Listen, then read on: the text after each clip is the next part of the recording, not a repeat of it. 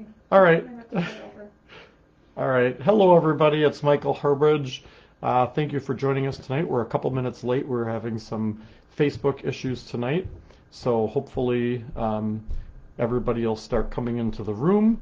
We'll take a couple minutes here to let everybody get into the room. I'll show you what we're going to be working on tonight. We're going to be doing banding methods. And so this piece here, these fine blue lines along the edges, are banding.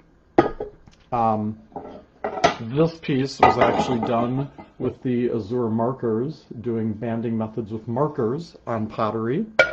And I see people are coming into the room now. That's good. This piece is done using banding just along the edges of a stamped piece. And this one is a piece that was banded with underglazes. It was banded with black into blue, and then I've got the Spectaclear Stardust on there, is that sparkly, glittery effect that you see on that piece.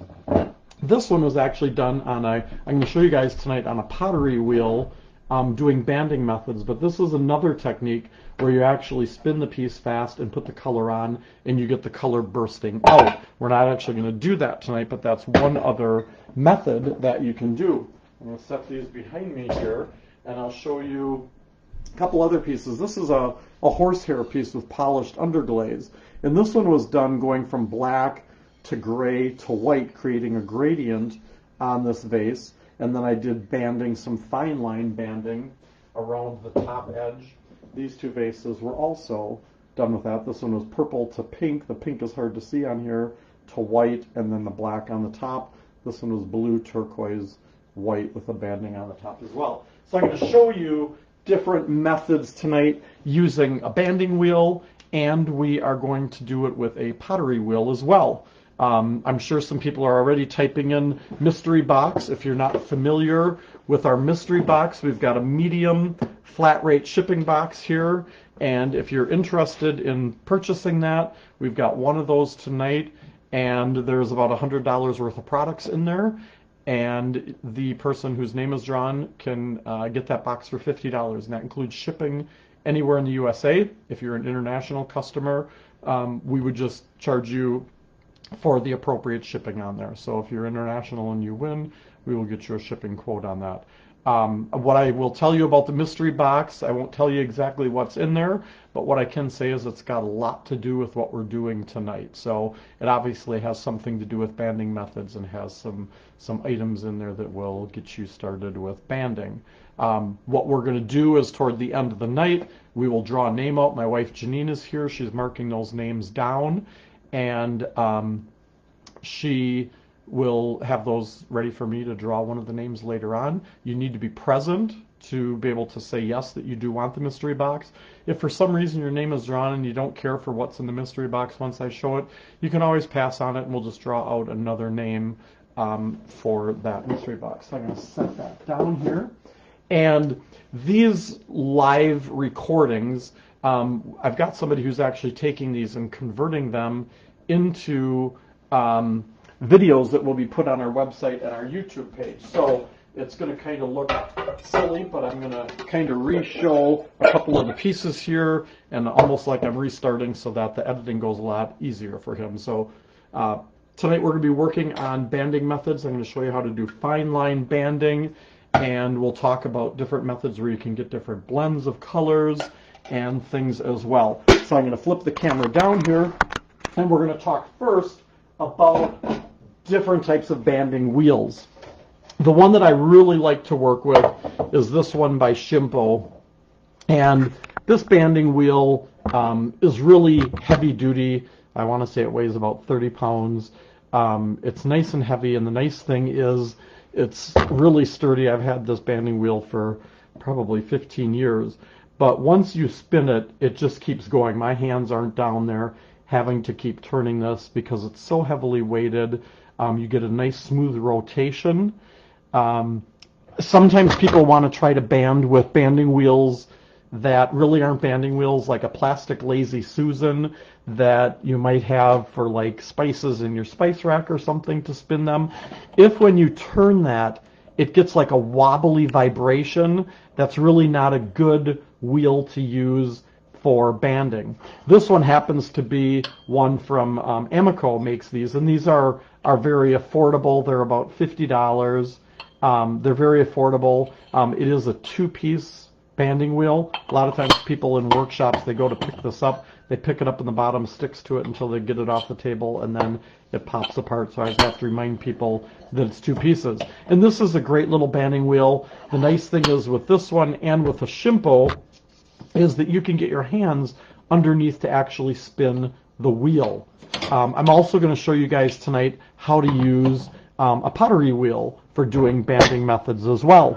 Now, there are other ones like Shimpo or Nidec, it's now, makes short ones like this. And while these are weighted well, you have to kind of reach underneath this way to get your hand under the wheel to spin it, and you kind of have to flick it. And so I tend to not get as even and smooth of a motion as I can get when I'm using this wheel, and I can be underneath it going like this, spinning that wheel. So I'm not flicking it. My thumb is kind of pushing this as it starts spinning, and then I'm just constantly going like this, doing that spinning motion of that wheel. So my favorite is this higher wheel that Nidec makes. Most of you probably know them as Shimpo. This little pad that I'm putting on the top of here, this is a rubber pad that makes it so that pieces will stick. It's got a little bit of a tackiness to it. When it gets dusty, it's not as tacky. But why that's nice is when I put pieces on there and I start spinning them, they're not going to want to slide off of the top. You can do the same thing by putting a damp paper towel or a damp washcloth or something on there as well, just to prevent the pieces from sliding, because these are metal. The nice thing about the top of the banding wheels is there are lines on them, so whether you use the Amico or the Nidec one, they have lines, so that when you set something on there, not that I'm going to paint this bottle of paint, but I can look from the top down and get an idea of how well centered this piece is. When it's something that's bigger than the wheel, it's a little bit harder to see, but I still really like this rubber pad, and I usually put that on there and I try to kind of center it so that I've got an even amount of space around here, and then I just kind of press it down. I need to make sure that the top of this isn't dusty and that this isn't dusty. If it is, I just wash it off with a damp paper towel or a damp sponge. I'm going to work first on a flat horizontal piece, and then I'm going to show you techniques for doing it on a vertical piece. So I'm going to take, and I'm going to purposely put this way off center, but I'll usually try to stand above it and look straight down at it to try and see how well centered it is. Oh, the other thing I forgot to mention about the mystery box is we usually go about 10 minutes to 15 minutes in that you can put your name in, and then after that we cut that off. So if you haven't put in for mystery box yet, I see Janine still writing over there. She will be done in just a few minutes with that, and we'll cut that off. So I'm slowly turning the piece, and I'm holding this brush handle next to this, and you can see how off-center this is and how it rubs on this brush handle. So what I'm going to do is, where it rubs on the brush handle, I'm going to stop it, and I'm going to slide the piece the opposite direction. And I'll just continue to do that until we get this piece well centered. Now sometimes people will think, well, I'm off by an inch, so they move the plate over an inch, and then it's like they never get centered, and they just are like, why won't this center? So if you move it over, if you're off an inch and you move it an inch, it's going to shift it too far the other way. You need to go about half the distance. So I went about a half an inch here, and as I turn it now, I still am off center a little bit, so I'm just going to move this over slightly. And sometimes pieces will be a little bit warped, and so it's hard to get them perfectly centered. And I think we've got this pretty close now. Yeah, this is pretty good. Now, I'm going to work with different colors. I'm going to work with Mako's fundamental underglazes on some of these techniques, and I'm going to work with, That bottle's really dirty. Get one here that's not covered with slip on my hands. We're going to work with Colors for Earth's color concentrates. The difference between these products, the Mako Fundamental Underglazes are a clay-based product, so they are basically colored clay. And for solid coverage, you generally put on 3 coats of that color. The color concentrates are basically pigment. They're not a clay-based or a slip-based product, so they are super concentrated color. These are wonderful for blending, making blends of colors. I'll show you how to make a blend between the colors, and then I'll show you how to do more defined colors, and then how to do fine lines. And so the color concentrates work really well for all over coverage, creating blends, and for doing that fine line work. Because they're so concentrated, when I do those fine lines on the edge, I only have to go over it once or twice, and the colors are usually diluted when I'm doing that as well. So while this may look like a little 2-ounce bottle and you may think it's not going to go real far, you'll be surprised how far that color goes and how bright and vibrant those colors are. The fundamental underglazes, sometimes I use those on pieces like my horsehair pieces. These were done using the fundamental underglazes because I like to do a polished underglaze on my horsehair pieces. Some people will do like a terracige on their pieces. Fundamental underglazes, because they're clay-based, I can put those on and I can polish them and get really nice finishes. But then things like the black lines on there, I went back and I used the color concentrates for that. Duncan also makes Easy Strokes, and Mako took over manufacturing the Duncan products, and they are manufacturing quite a few of the colors again, but it is kind of limited. So if you're looking for a really big palette of color, the color concentrates have a really broad range of colors. So on this first piece, we're actually going to work with the color concentrates, and I'm going to take, and I've got this palette, and I showed this in one of my other lives, where it's got these compartments in it. And so I had used this in one other live with my color concentrates, and the nice thing about them is I can put those in this empty palette, and even if they dry up, I add a little bit of water to those and I can dilute them. They're kind of like watercolor on ceramics, and so I'm going to put some of these colors into these little slots in here. Now we're going to thin these colors down as well, but I'm going to do that over in another area here. The other thing with the color concentrates is they're kind of a gel-based color, and so the more you shake them, the more diluted they become. If I just squeeze this out without shaking it, it would be real thick like a gel, and so I want to really shake them well to agitate them and get those color, to get that color more fluid. Well, where do you get the sticky pads? So the sticky pads, the banding wheels, the color concentrates, all of these products are available on my website, learnfiredarts.com. And I'm going to talk tonight about the Black Friday specials that we're going to be having. So we're going to have a whole bunch of different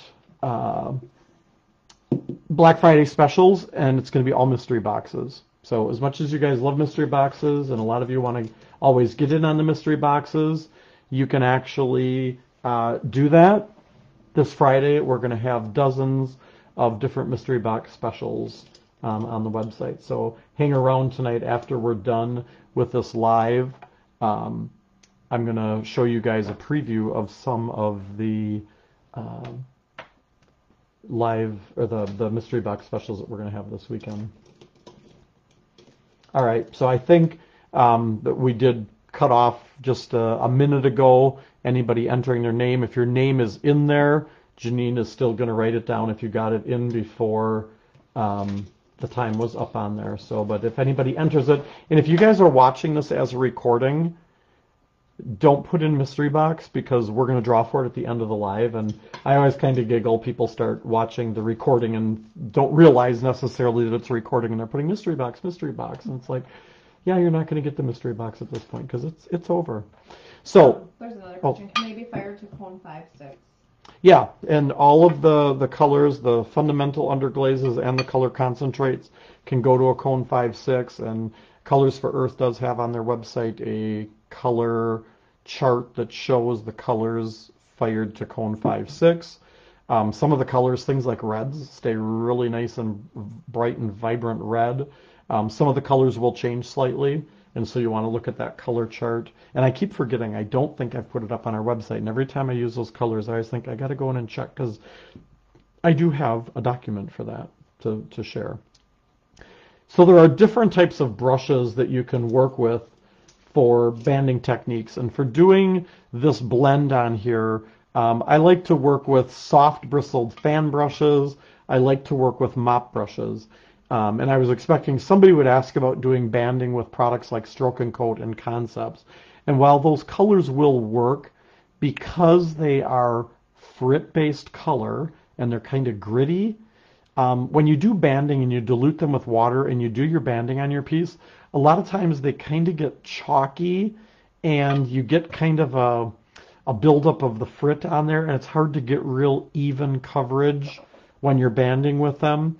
So I really prefer not to use those products. I like those products, but for this technique, I'm not as crazy about it because it does tend to kind of build up on the brush, and then when you lift the brush, you've got kind of a line of gritty kind of frit from that. Just moving all this stuff over so it's on the right side here. So I'm going to take a little bit of water and I'm going to put it in these little compartments here. You could do this in a little plastic cup or something, but I'm going to dilute my first couple colors here. So I'm going to use my fan brush, and I'm going to start out with the yellow, and I'm just going to dilute this, and it's about 50% water to 50% color. And I'm going to use this soft synthetic fan brush, and I'm going to start doing my banding. Now, if you're not comfortable with banding and it's your first time doing it, just take a brush and water. Get my water back in the screen here, and water. And when you start turning your wheel, your banding wheel, so I'm reaching underneath like I showed you guys with my thumb and my index finger, and I'm going to start the spinning. I'm right-handed, so I'm going to be holding the brush with my right hand. I'm turning the wheel with my left hand, and the wheel is going away from me. So I'm holding the brush in the direction that the wheel is turning. If I turn the wheel toward myself and I touch this brush down, it's just going to make the brush go kind of funky and wonky on there. So I want to have the brush aiming in the direction that the wheel is turning. So if you're not used to banding and you want to practice, a great way to do it is just to go with water on the brush, because look, when I go on bisque and I lay this brush on there and I pull it out, I get a darker area where the water shows up. So I can practice with water. I'm going to show you guys how to do fine lines using dagger brushes. And so if I want to practice with the dagger is a little more challenging.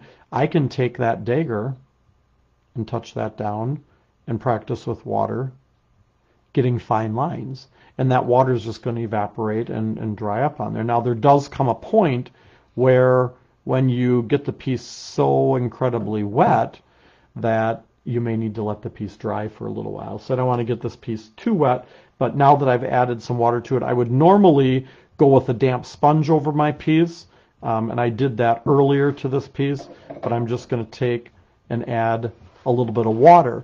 And by dampening this, it's going to accomplish a couple things. It'll get rid of any dust that's on the piece, but because on this one I want to do a blend of color where it's going to go from yellow to red to, I think we'll use purple or dark blue on there. By dampening it, it's going to allow the colors to kind of stay open a little bit longer. They won't dry as quickly.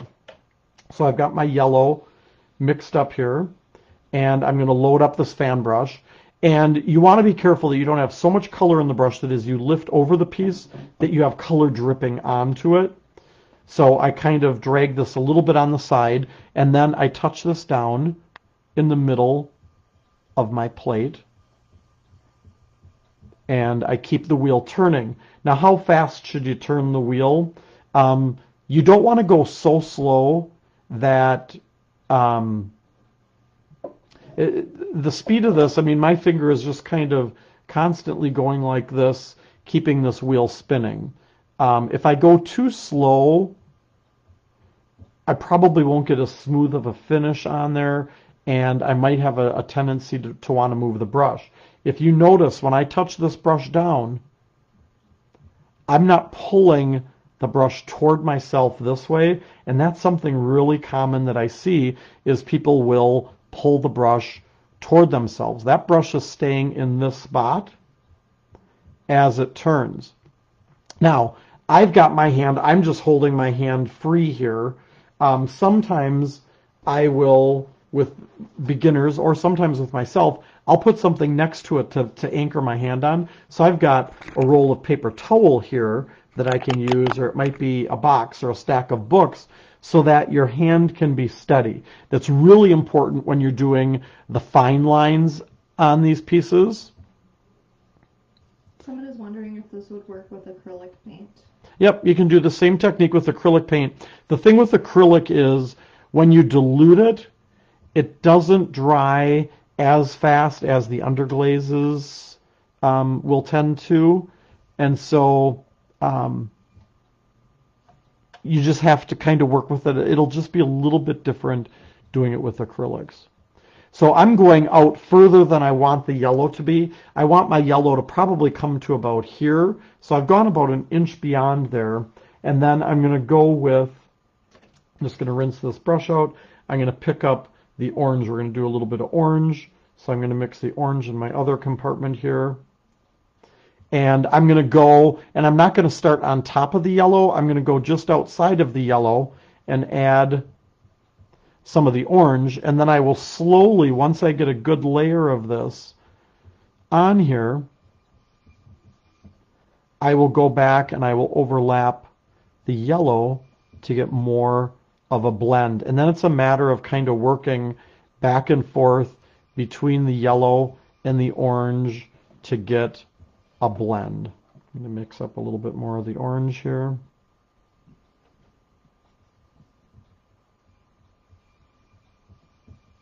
And now this is where I'll start to go back and overlap the yellow. And I want to kind of work wet into wet. And because I'm talking a lot as I do this, the yellow got pretty dry. But I would normally kind of work quickly into the orange overlapping the yellow. Mix up a little bit more here. So that I get a gradual blend. Now, if you want real defined lines, that's what I'm going to do on the next piece, is not have a blend like this. But I really like these blends, and the nice thing with the color concentrates is they're not permanent until you fire them. So even if I don't get a good blend between here, I can just go back with a wet brush and get that blend. Now I'm mixing up a little bit more of the yellow, and I'm going to take that and kind of overlap the orange a little bit and just kind of hold the brush in that area where those two colors, and I'm slowly bringing that brush back into the yellow. And then I kind of lift quickly on the brush. I don't want to stop the banding wheel and then lift the brush, because sometimes you'll get kind of a puddle of color behind the brush.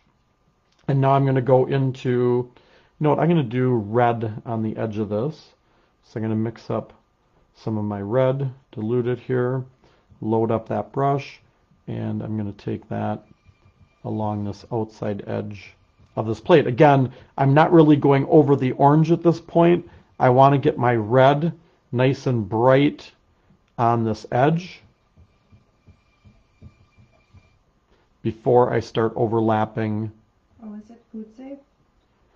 These colors, I mean, they're you could eat these colors. They're non-toxic, so you could eat it. I wouldn't suggest that. It probably doesn't taste very good. But yes, it is food safe if you use a food safe glaze on top. So because these color concentrates are basically just pigment, they're not fritted. And so when I talk about products like Stroke and Coat and Concepts, because they are fritted, if you put 3 coats on, you don't need a clear glaze over it. Because these are just pigment and there's no frit in it, this piece needs to be clear glaze. So as long as the glaze that you use over it is food safe, you're fine to eat off of these pieces. Now I've got, this plate has been used about 20 times to do banding techniques, and I'm not sure on the camera you can see a little bit of the streakiness along this edge here, where I've kind of got a hard spot or a hot spot. So I'm going to go with just some color that's not real diluted, and I'm going to see if I can kind of cover that hot spot. If I can't get it to cover, what I would probably do is sand this piece a little bit before I would do my banding technique on here. And I did sand this, but I'm not sure that I sanded it good on the edges, because every time I wash this off, it kind of polishes the piece. So now I'm going to dilute the red again, and now this is where I'm going to overlap the orange a little bit and get kind of a blend between the red and the orange. And again, I talked and hesitated and paused, and so the orange got a little bit dry. So I'm going to go back, I'm going to do my red, and then I'm going to mix up a little bit more orange here and quickly kind of take that and overlap on the red and kind of hold that brush there to get more of a gradual fade from yellow to red. How many coats are you doing? You know, it's probably about 2 to 3 coats of diluted color. So it's about a coat and a half. It's really about how bright you want it to be, because you're diluting the color. It's going to be a little more translucent on there, and so that's why you saw me going over it multiple times to get nice coverage on there with the color. But it's totally up to you. Some people want more of a washed out streaky look. Now I'm going to use, and I could use the color concentrates, but I talked a little bit about Duncan Easy Strokes, and I just got a little chunk of black on there, which is okay because it's dry. I'm going to use this to do the banding. Colors for Earth does have a black as well, and I'm going to use a dagger brush to show this technique. Now a lot of people think when they're going to do fine lines, they think of a liner brush, and I've got all different samples here of liner brushes. I've got the daggers in here too. Let me pull those out. So these are different liner brushes, and liners are designed for doing long continuous lines, and these will work on a banding wheel. The problem is most of them don't hold enough color to really do long continuous lines, and so even this one that's a little bit fuller bodied, I think I can just flake off that chunk of black, there we go, that's got a fuller body on it, this will run out of color rather quickly. And especially shorter liners or synthetic gold Taklon liners, even the fabulous fine point liner, this holds a lot of color, but it will run out of color quicker than a dagger brush. And so daggers kind of look a little bit like an angular, but they're a lot longer. And the nice thing with the dagger is they come to a really nice point. They hold a lot of color in their body, and you'll find different sizes and different hair types. So the Menta ones that we sell on learnfiredarts.com, these are a real soft synthetic. Those are going to hold even more color than the Moderna series that is a gold Taklon. The advantage to gold Taklon is it holds its shape better, and you can get a crisper edge. Most people feel more comfortable when they first start banding using a gold Taklon bristle because it holds a really nice edge on the brush. Where the Menta one, what I really like about that is the massive amounts of color that it will hold, but it's a lot floppier bristle. So some people have a harder time controlling that. I really love the Menta brushes, are my favorite, but I find in workshops a lot of times most people are more comfortable with the gold Taklon version. And basically the sizes of these, and I'm going to use the large Menta brush here, is how much color it will hold. And so you want to utilize the belly of that brush, and I'm going to thin the black down here as well. You want to utilize that belly of that brush to hold all of that color. Now this is where I'm going to put my roll of paper towel here to balance my hand. here too, you want to be careful that you don't have so much color in there that the color is going to drip on your piece. So a lot of times I'll kind of shake the brush a little bit over my palette, or I'll kind of pat it out to get any real excess drips of color out of the brush, because it does hold so much. Then I want to balance my hand, and I want to start the piece turning. I still have too much color in here. I want to start the piece turning and have that brush angled in that direction. And as I touch the brush down on here, I want to just be looking where the brush is touching. By anchoring your hand on a roll of paper towel or something, it also makes it so that you don't have a tendency to pull the brush toward yourself. I see this in workshops all the time. People start out with a brush here, and then they start pulling the brush. The brush just goes straight down. It has that angle to it that will fit the contour of the piece. And as that starts turning and you gently touch that brush down, you'll get a nice line. And then lift and let the wheel slowly come to a stop. Don't try to really quickly stop it, because sometimes your piece will want to shift and slide off of the piece. Now, when I do the very outside edge of the piece, I usually start with an inside line like this, so I get a nice crisp line. If I try to start on the outside edge, sometimes when those pieces are a little warped, that brush kind of goes up the side, down the side, up the side, down the side, and it's hard to get a nice crisp line. So I'll usually start in a little bit, and then I'll go and fill in going out to the outside edge of the piece. There's a couple questions. Okay. Would you redo the orange if it had not dried? Would I redo the orange if it had not dried? So if the orange had not dried, I still would have gone with a little bit of orange to overlap the red so that I get that graduated blend of color. Yes, I probably would have still gone with the orange to blend it into the red. Are color concentrates affected by freezing temperatures like glazes are? You know, a lot of people think that glazes freezing is the end of the world and it's going to ruin the glazes. Most of the glaze manufacturers make them so that if they do freeze in shipping, it's not a problem. You want to naturally let the colors thaw. You don't want to try to force it with any type of heat. But generally, it's really not a problem if the colors do freeze. Products that shouldn't freeze are like wax resist and masking products. Those will not work well when they've been frozen.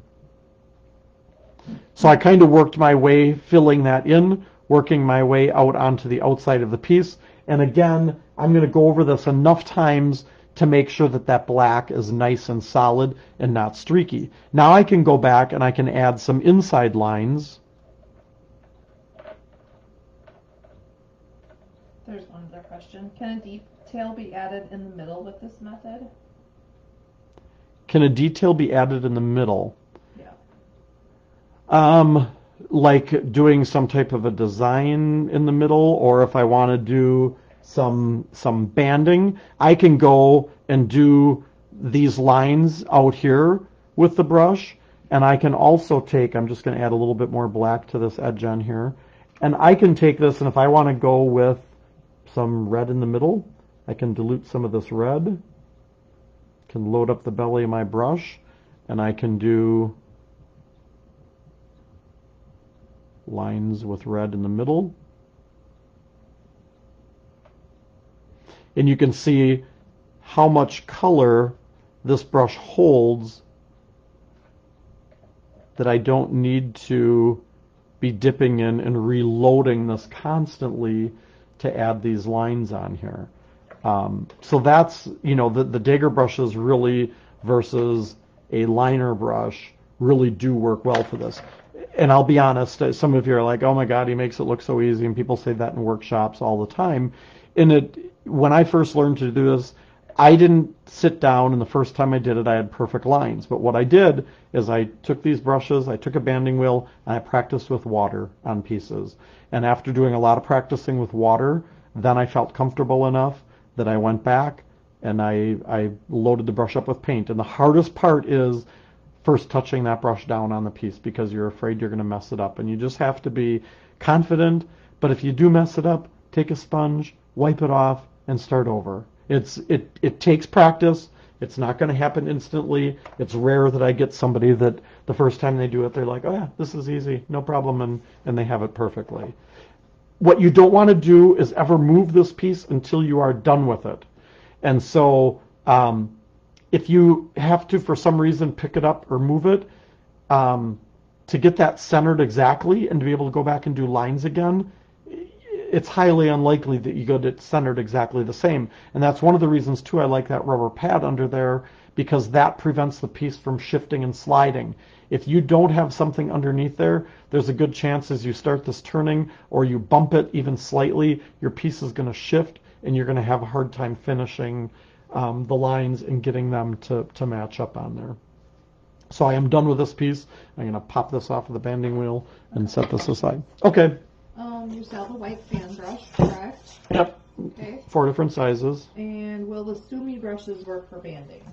Sumi brushes are nice brushes, and they should work for banding because the Sumi brushes will generally come to a nice point. They have a nice belly on them that they will hold a lot of color. They're not angled like a dagger, and so as you bring, and I don't have a Sumi brush here, but a Sumi brush, for those of you who aren't familiar, it's kind of like, think about like a bamboo brush. I do have a bamboo brush here. So Sumi brushes are kind of like a bamboo brush, and so they're a round that come to a nice point. And so as I take this brush and I touch this down on the piece, it will hold color. But you have to be careful because if you press a little bit too hard, all of a sudden you're getting a thicker line. And so it's a little bit more challenging to keep that nice smooth line on there. But yes, a Sumi brush, practice with that. That should probably work as well. Could you show how you hold the brush? I can. Let me get this piece. There was a word missing from that question, but I'm guessing that's what they meant. I set this piece on here and it's actually centered. Okay, and then there was something about that. If the piece or plate gets off-centered, would you re-center it or finish as it is? If it goes off-center, I pretty much am done with it at that point. What you can do is you can put that piece, try to center it again, and then just kind of hold the brush head above a line and turn it kind of slowly and see if you're matched up. And if you have to, shift it over, but it's really hard to center it exactly the same as it was originally. So it's really important to not bump the piece or move the piece until you are done with it. So the question was, can you show how you hold the brush? So I'm holding the brush like if I was doing brush strokes, if I was probably holding a chopstick, if I was holding a pen or a pencil. Yeah, I mean, it's kind of the same. And I'm holding it like this. And as that wheel starts turning, then I touch the brush down. I've got my arm anchored over here on my roll of paper towel. And so it's just important to have that brush aiming in the direction that the piece is going. The big problem that I have is people start going like this and they start pulling the brush toward themselves, and all of a sudden they get back here and look at the brush is on its side. You're basically using the tip of that brush to get your fine lines. I can get, even with this big brush, I can get a very, very fine line just using the tip of the brush, and I'm just touching it down. I am looking exactly where that brush is touching. I'm not taking my head and spinning like the piece, because you'll just get dizzy if you do that. So utilize the belly of that brush to hold the color and use the point of it. Now, I can take the same brush, and instead of fine lines, I can get thicker lines just by pressing down a little bit harder with that brush. And so that brush is down like this as it's going, instead of just the tip of it hitting. There's a couple people who are wondering if they could do this on their pottery wheel. Yeah, and I'm going to show that in a little bit. I've got a pottery wheel sitting here, and I'm going to show you how to do that, because part of the thing with using a banding wheel is that motion of this hand turning it and then the other hand doing something else. It's kind of like patting your head and rubbing your tummy. It's doing two different things, and it's training yourself. And so I always tell people, get comfortable spinning the wheel before you even pick up the brush. and then get comfortable with that spinning motion, and then pick up your brush and touch your brush down. And again, practice with water. It's the best way to do this. So on this piece, now that I've gotten it wet, I'm just going to go over again and kind of get the whole piece dampened. This one I'm not going to do a blend of color. I'm going to do solid sections of color on here, more of a defined line. So on this one I'm going to work with, I've got a lighter blue here that I'm going to take and I'm going to dilute in a puddle over here. And now, instead of going from light blue to dark blue to purple, I'm going to do a section on here that's going to be all light blue. Again, I'm going to start in the middle, work my way out.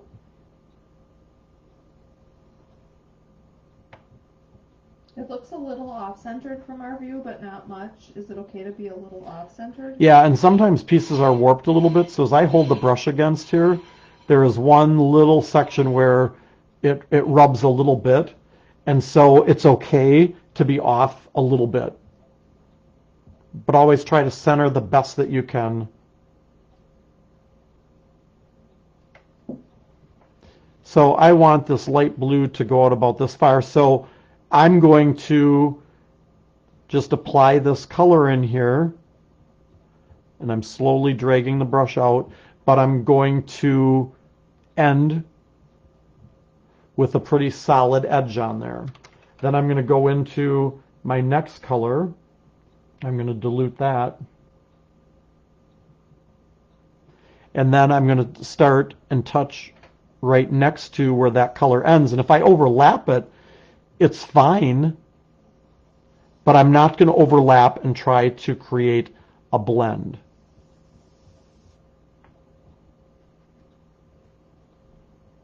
I want a very defined darker blue next to my lighter blue.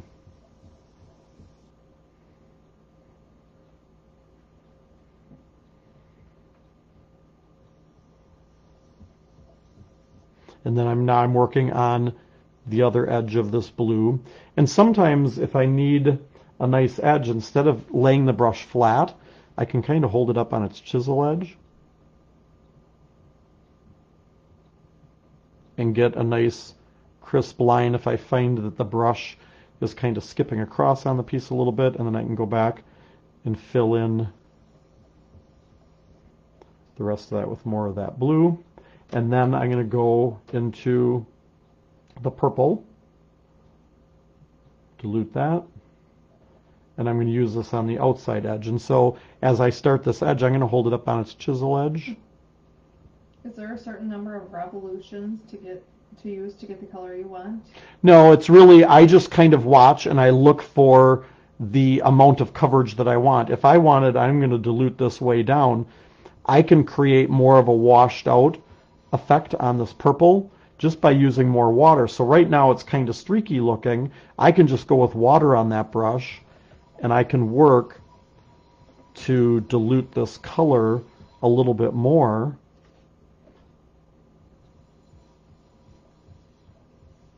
Because again, these colors aren't permanent until you fire them. So it's kind of like watercolor on here that I can go over and I can kind of dilute this and get a lighter, more translucent effect. This plate too has been cleaned off numerous times, and I've got some areas on the edge here that are a little polished that the color isn't sticking very well. To go along with a little bit less diluted color.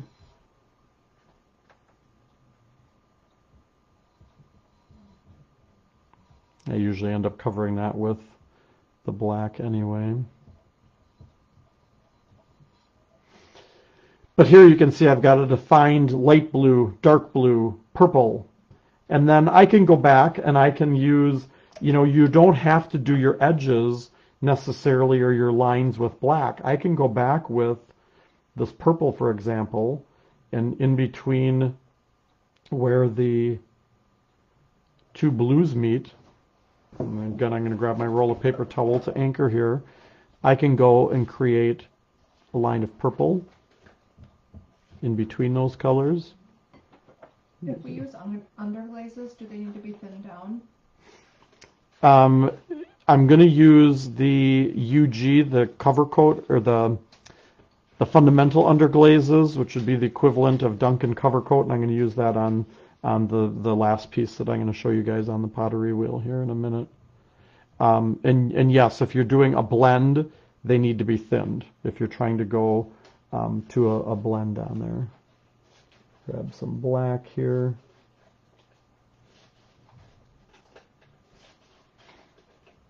And I can add, so I did a purple line. I can add a fine black line on each side of that purple. I can do other little fine lines. Again, look at how much color this brush holds. And again, I'm just looking straight down where the brush is touching. I'm not moving my head and looking all around the plate as I turn this. Get a little bit more black here. I have a, let's see, that doesn't look like a great, it says that doesn't look like a great fan brush for this, probably better with a fluffier fan brush. I don't know, did you use a fan brush at one point? Yeah, in this I was using a smaller fan brush, and I've got larger sizes here, but I'm saving those to use on the vase that I'm going to be doing next. So yeah, a fluffy, a very, a brush, you want a brush that's going to hold a lot of color. If it doesn't hold a lot of color, you're going to be constantly reloading that brush to be able to cover the area. And depending how big you are, when I'm doing really big 20-inch bowls, I'm going to show you guys using a mop brush as well on the next piece. I'm going to you can use really big brushes when I'm doing really big 20-inch bowls and things. All right. Someone asked, so their banding wheel does not have the tall arm. Is there any way to use it for this technique anyway? Well, if you've got a low banding wheel like this, what you have to do is you have to reach underneath here and go like this and kind of flick it to get it to spin. So it will work, but you just don't get as smooth of a motion as you get when you do this technique, or when you use a wheel that you can get your hand underneath. And then you mentioned you sanded it first. Is this to get the paint to stick better or give it more detail? No, when I talked about sanding this, these plates I've used to demonstrate banding at shows and in workshops and stuff, and so I'm constantly washing these off. And what ends up happening is the piece kind of gets polished from scrubbing so much, and so I'll usually take a sanding pad, one of these sanding blocks, and I will kind of sand the piece down to kind of rough it up again and to kind of open up the pores on the piece. And so if I don't sand it all really well, I get areas where the color doesn't want to stick very well. Now I'm using a stiff bristle, the hog bristled fan brush. I've loaded it up with some diluted black, and I'm going to take my finger and I'm going to pull up on the bottom of the bristle and kind of flick it back at the piece to get that light speckling. I like to add a little bit of speckling to a lot of my pieces for a couple of reasons. I like the look of that, and it also disguises any little, sometimes as you're coming across, you get a little drip of black in the middle of your piece, and now what do you do? So speckling disguises a lot of things. I think it adds to the design, and so it's just a light flicking of that bristle to get that color to speckle back. If you have too much color in the brush, you're going to get big blobs. So practice your speckling off to the side on other pieces so that you get a nice light speckle over your finish. And this piece eventually is probably going to get washed off and it'll be used again. I can do the same thing. I can do the speckling on this piece. You get the idea with that. So I'm going to set these banding wheels aside. And I've got a pottery wheel here that I'm going to lift up on my workspace. And I'm going to show you guys how to do banding on a vertical piece. Set these colors aside. And again, the nice thing with this is I'll probably wash these areas out this color, but I can let these colors dry up in here and just go back later and add water to these, let them sit, even after they're dried up, mix them, and they will work. Just like a watercolor pad.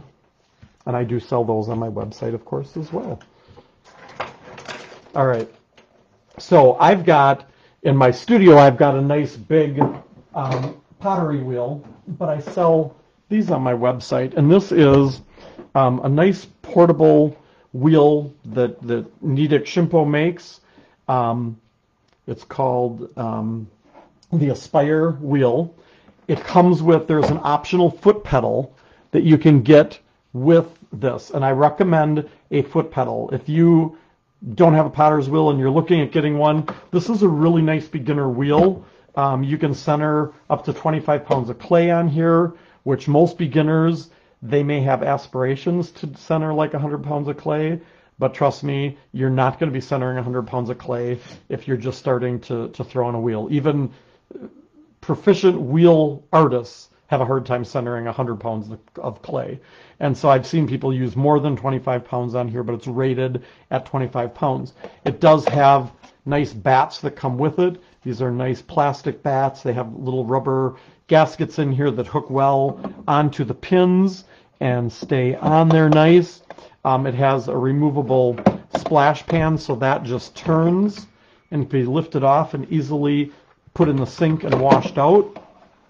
It just turns to go back on. And it has kind of this area where the motor is. And this actually is a really nice area. You've got 2 levels where you can balance your hand to be able to do your banding. So you might have to turn the wheel to put your hand up here and to be able to angle in on the piece. But that foot pedal will allow you to control this with your foot. And so when I was talking about with the banding wheel, how you have to spin it and touch your brush down, with this, your foot is controlling the speed. So as I press this pedal down, that wheel can go at different speeds. The more I press it down, the faster it's going to go. Now, I wouldn't want to go that fast because there's a good chance I'd fling my piece off. And so you have to be kind of careful with that. But I'm going to put the foot pedal down here by my foot. If you don't get the foot pedal, there is a lever that would be on the side here that you can adjust to control the speed on there. But I really like the foot pedal because I don't have to sit there and try to adjust that with this hand while my hand is up here with the brush on it. I'm going to put my pad on here. And again with this, I'll try to kind of center this. I got a hair on here. And I want to press that down so that it sticks well. And then I've got a vase here that I'm going to be working with. And so I want to try to set that on the wheel so that it's centered. And I'm going to turn this a little bit because my plan was to bring the camera down so that it can see. Actually, I'll put the camera back here, and I think it should work to show you where the brush is touching on here. I'm going to use this banding wheel, set up this stand here. I'm just going to move the camera. I don't want to make everybody dizzy, but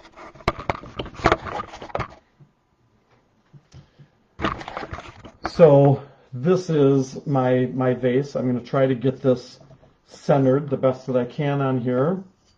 And I don't want to go too fast with this because I don't want to fling the vase off. And so that's one of the things that you just kind of have to get used to with this.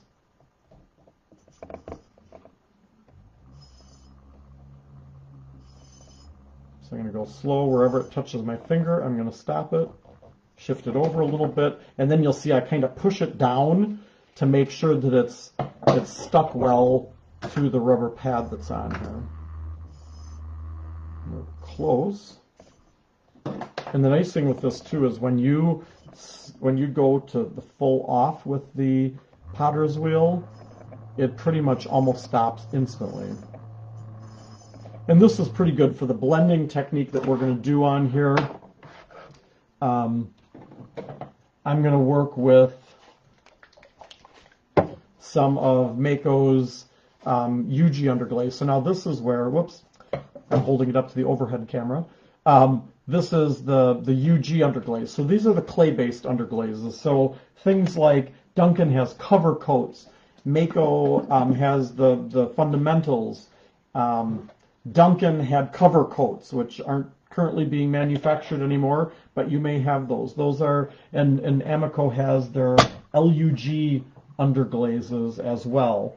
And those are all some form of like a clay base product. And the reason I like that on here is when I do like the horsehair pieces, is I mentioned earlier that I want to be able to do a polished underglaze. Now on this one, I'm going to use the larger fan brushes, and I'm going to have a fan brush for each color that I work with, because I'm again going to be working wet into wet. So I've got those 3 brushes, and then I've got a couple of mop brushes here. And these are synthetic Menta mop brushes. Goat hair, sometimes the white mop brushes you'll see are goat hair, and those will work as well. But the goat hair tends to shed more, and so sometimes you'll get hairs in there which will burn away. But where you're doing a graduated color and it's clay-based, if that bristle is embedded in that glaze, when it burns away, the hair will burn away, but it can leave a little bit of a ridge there and a little bit of texture. So the synthetics don't tend to shed as much, so I like these for using with a blending. And I want those to be dry, not wet. So that's one of the reasons I wasn't using those earlier. And I'm going to... You sell those rubber pads, right? Yep, the rubber pads they don't are... come in multiple sizes, right? No, I just have that one size of that rubber pad. So I'm going to pour a little bit of the purple underglaze in a bowl here, and I'm going to pour some of the white. We're just going to do a gradient of 2 colors. Well, could you use a bit of raw clay to hold it? You could use some raw clay. The thing with using raw clay is you have to keep shifting the clay as you're trying to center the piece. When I do that spin technique where I put the piece on there and I put the color on and it sprays out, I will often use raw clay to hold those pieces on because I don't want them to fly off of the piece or off of the wheel. Someone else wants to know if you ever use Speedball. Speedball, I haven't used their colors, but they do have underglazes, and I know artists that use them and like them, and so I have nothing against their color or anything. All right, I'm aiming up toward the top of the piece. Now I'm using the underglaze straight out of my cup, and so I've loaded up this large fan brush, and I'm going to just take that brush and lay it against the side of the piece, and I'm going to turn at a fairly steady speed. Again, I don't want to get going too fast with this, but I have not diluted this color because this is basically slip. It's underglaze. And so I want to apply this color. And you'll see I've kind of taken the color off that side of the brush. You'll see me often flip the brush over, and I kind of deposit the color from the other side of the brush. In this too, I want to work kind of wet into wet. And so I usually will start with the color working down from the top.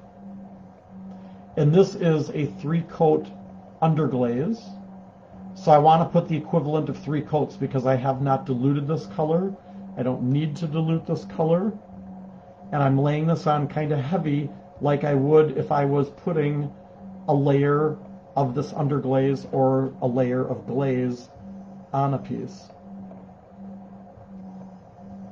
And the reason I start at the top and work my way to the bottom is I'm eventually going to switch to purple to get that gradient blend on here. And so I want my color to be wettest where my brush is right now, so that when I go into the purple and bring it up into that, this color should be wetter than probably at the top of the piece.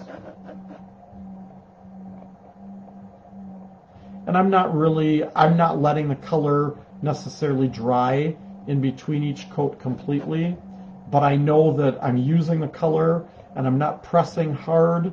I know that I'm laying the color on here nice and thick, so I've got about 3 coats of color. And so I'm going to leave this brush sitting in the white And I'm going to take a second brush and I'm going to use it with my purple. And then I'm going to start at the very bottom of the piece applying my purple. So it's going to get all over my, my pad as well. Let me turn the camera down here so you can see, the bottom of the piece now. So I'm kind of taking this brush, and on this piece I'm working it on the bottom of the piece to get the purple, and then I'm going to work my way up toward the white.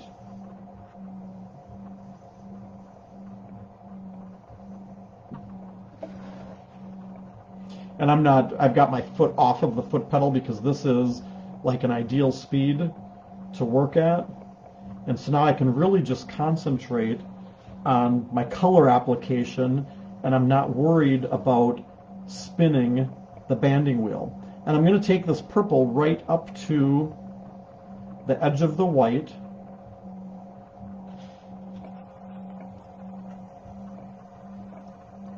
And while this is still kind of wet, I want to get most of the color off of the brush, deposit it on the piece, and then I'm going to just kind of take that brush and overlap the white and let it kind of deposit some of the purple into the white, and then I'm going to take that brush with more white and I'm going to apply that over the top of that purple, and I'm just going to kind of hold it in that area. I just had a drip of white come off of the brush. Unfortunately, based on the shape of this piece, it fell on the top of the wheel. But I kind of hold it in that area long enough that the purple and the white kind of blend together. And then while that white is wet, I'm going to take the purple right up to that edge again. And then I'm going to take and overlap it with the white. And my goal here is to get, and I go back then to the white, and just kind of work this area and get this color kind of wet into wet, blended. And the brush will kind of skip across this piece as you're doing that. And once I feel a nice smooth motion, I'm going to take that dry mop brush and I'm going to hold it right in the middle of where those two colors meet up. And the purple should be wet enough and the white should be wet enough that I can get these two colors to blend together. If it's too dry and I can't get a blend, I can go back with a little bit of the purple, redeposit some on the piece, and I can take a little bit more white, kind of take that down over the purple a little bit, and then take that mop brush, and now I'm using the other side of the mop brush that's clean, and I'm just holding that where those two colors meet, and I'll take it down a little bit, and maybe up a little bit, and just slowly kind of blending those two colors, wet into wet. And the reason I have a couple mop brushes there is so that if I have to go back again and do any more blending, I've got another dry brush to be able to go over. I wouldn't want a wet brush because if I introduce water into there, it's just going to dilute the color, and that color is going to just kind of get mushy and kind of run on that piece. But you can see the blend of color. Now I'm going to take my dagger and I can add some lines to this piece. I have enough space here to have this out here too. Find my water.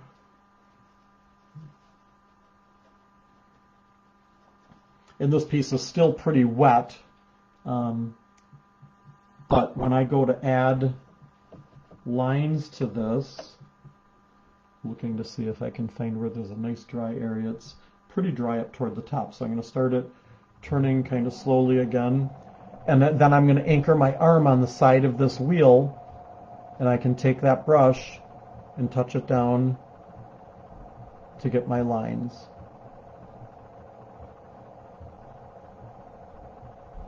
And you'll see I don't just touch the brush down instantly and lift it real quickly. I kind of hold it there for a little bit until I get a nice smooth line.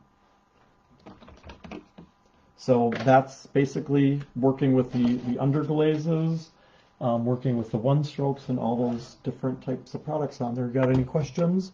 No, actually, you're not done. All right, let me lift the camera back up here, get back in the stand. Yep, I was going to say we'll do the mystery box, and then I'm going to show you guys a preview of the Black Friday mystery boxes that we've got here.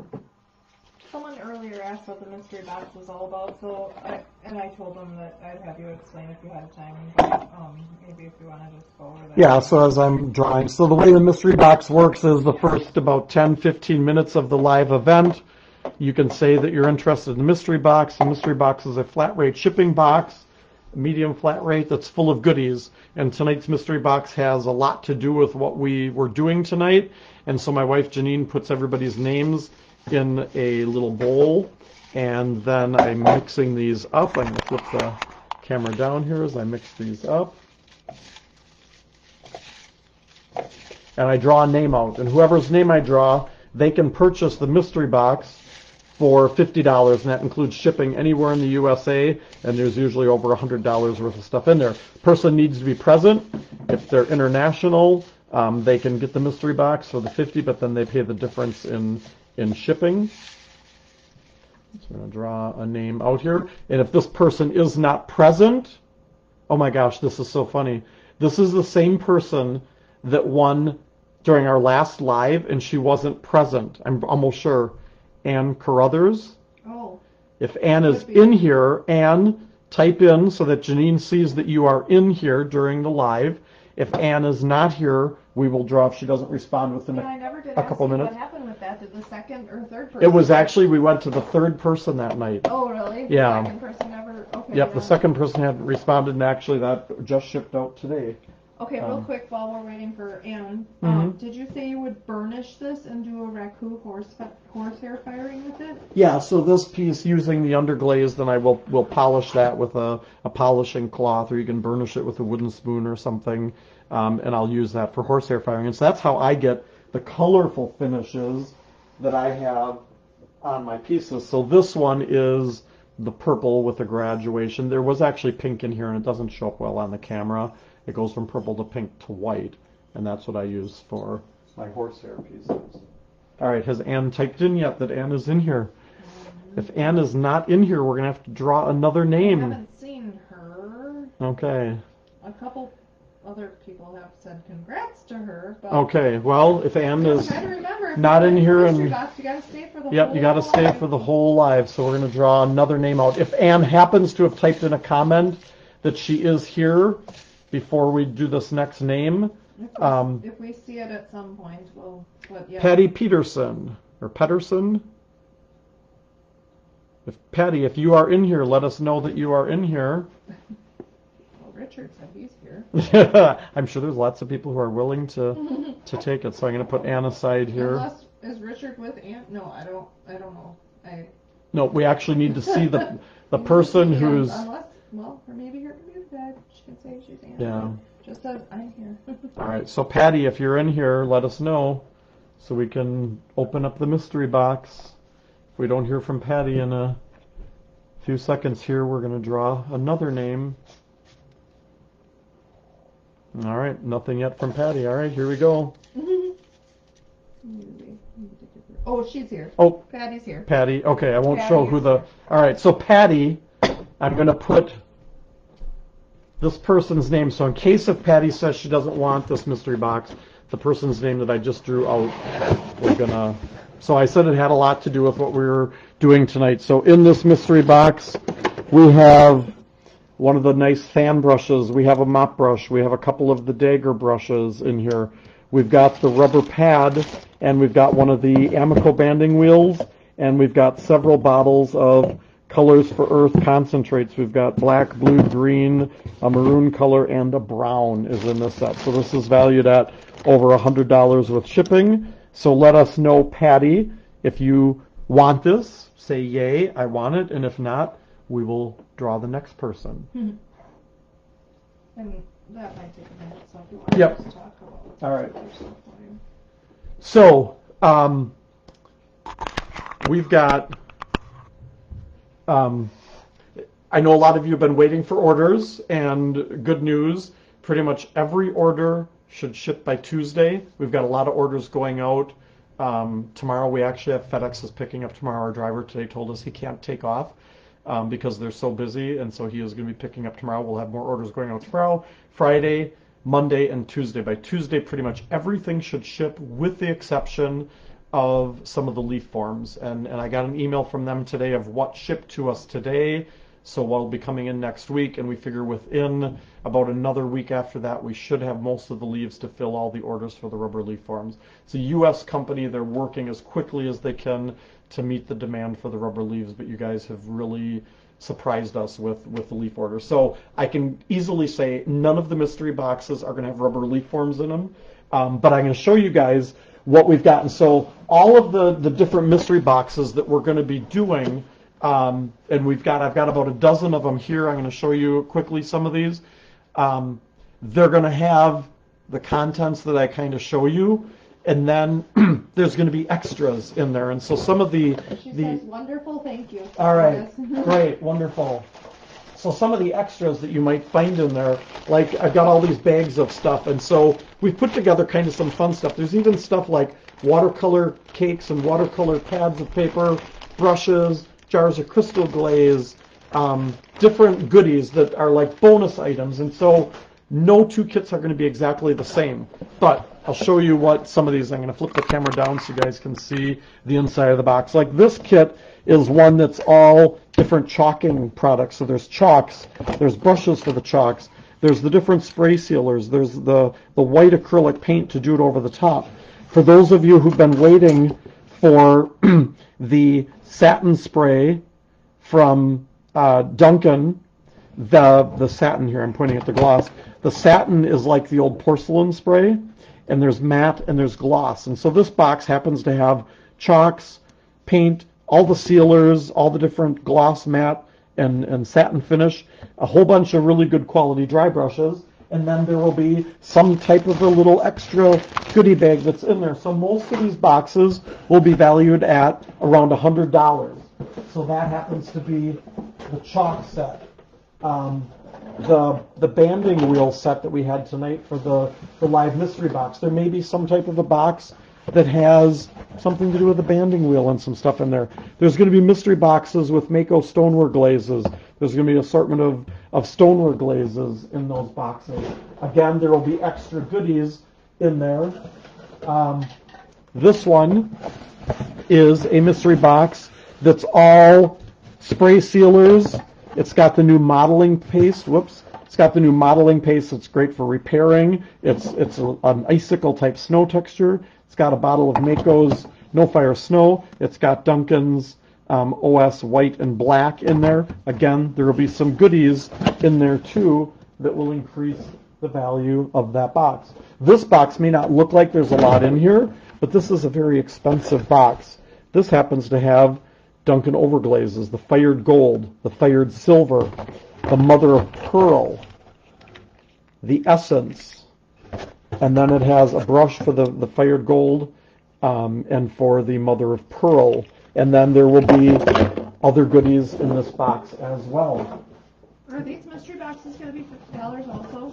Every one of these will be $50, yep. Okay.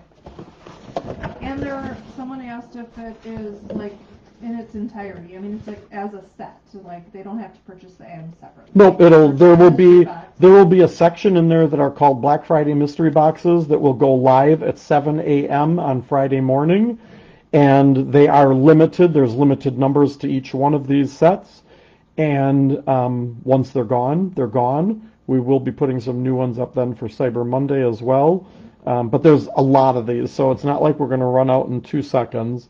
And so these sets that you see, these are different assortments, and there will be multiples of each of these. This box happens to have a lot of specialty products, things like cobblestones, the base glazes, the sculpting medium, white and black cobblestone. There's luster green. There's nice greens for Christmas trees in here. There's fired snow. There's non-fired snow. There's black and white glaze that will go with that. And again, there will be other goodies in that box To too. be clear too, they can pick. It's going to have a description of what it is. Yes. Yeah. Okay. So there will be chalk Yeah. box or Mako stoneware glazes or overglaze kit. It won't just What be like you a random drop. What you won't know is what's the extra goodies that are going to be in that box. So this one is a box that's all about brushes. So there's gold Taklon brushes, ceramic glaze brushes. Get that in the picture there. There's unicorn brushes. There's mermaid brushes. There's a nice, really nice apron. And then there will be goodies in there. So that one will be called like the brush box. We will have this assortment, which is the right now hard to find 2-ounce Mako Stroke and Coat. So this box will have all different Mako Stroke and Coat colors in it, and we're not going to give you a bunch of dog colors. There will, like I can guarantee, every box is going to have black and white, red, blue, green, yellow, orange, and then there's going to be a variety of other colors in there, and then other goodies as well. Again, all valued at around $100. We've got some of the colors we used tonight were the Mako UG underglazes. So there's a box of assorted 2-ounce colors of the Mako UG underglazes, and then there will be other goodies in here too. And this too, you're not going to get a bunch of dog colors. You're going to get a nice assortment of colors. We're not trying to get rid of colors that we can't sell or anything like that.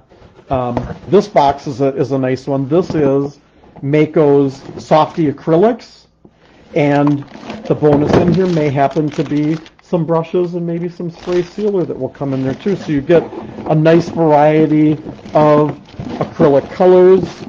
Every box won't necessarily be the same. Get this to go back in here.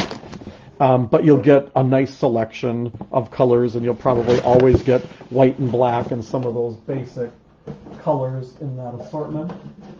Couple more 7 to show. a.m. What's it? 7 a.m. Central Time, yes, I should make that very clear. This box is all about Christmas trees. It has a pint of No Fire Snow. It has the green sapphire glaze. It has the luster green glaze. And it also has the 4-ounce bottle of No Fired Snow and the modeling paste, which is used for doing repairs to bisque. It's a non-fired product, or it's great for making like icicle-type drippings of snow on your pieces. So there will be a description for each kind of box. Yes, there will be, each box will be listed, and then there will be, a description like the brush box, and it will show some of what's in there. What it won't show necessarily is in the color kits, every single color that comes in those kits. Oops, this box is missing one bottle of color. There should be a couple more in here. I forgot to finish filling this. This one is all crystal glazes. So this will be a whole variety of a dozen different crystal glazes. And so this one will be, the crystal glaze mystery box. And there probably will be, some added things in there as well. And then the last one that I've got to show you is, this one is an Elements mystery box. So this one will have a dozen different element glazes, things like burnished steel and black ice and copper aventurine. There will be a dozen different 4-ounce bottles of element glazes as well. So those are just some of the mystery boxes that you will see Friday, and all of the items that we will have in those mystery boxes are all items that are in stock, and they should probably ship out as early as next week, because on Tuesday we're going to be all caught up, I hope. This isn't related to Black Friday or Cyber Monday, but this person needs a particular purple of the Mako Softies. Can they order that one color from you? Yeah, I've got all the softies on the learnfiredarts.com website are all listed individually, so it should be on there, unless if it's a discontinued color, then we won't have it. But I know we've got several different purples. I can't think of all of them. I know Hushed Violet, and there's, other purples that are available. Another question, is there a limit? Like, can you buy 2? You can, as long as, and the website is set up that it has inventory of what's there, so once it's sold out, it will not allow you to order. We can have the option on our website of So if each something's person sold that's out, on it'll there. back order it. We won't have that back order option on any of those things. And we'll make it really simple that right when you go into the website, the first things that you're going to see are all the Black Friday specials. And again, free shipping on anything over $50. So all of these are free shipping anywhere in the U.S., even Alaska and Hawaii.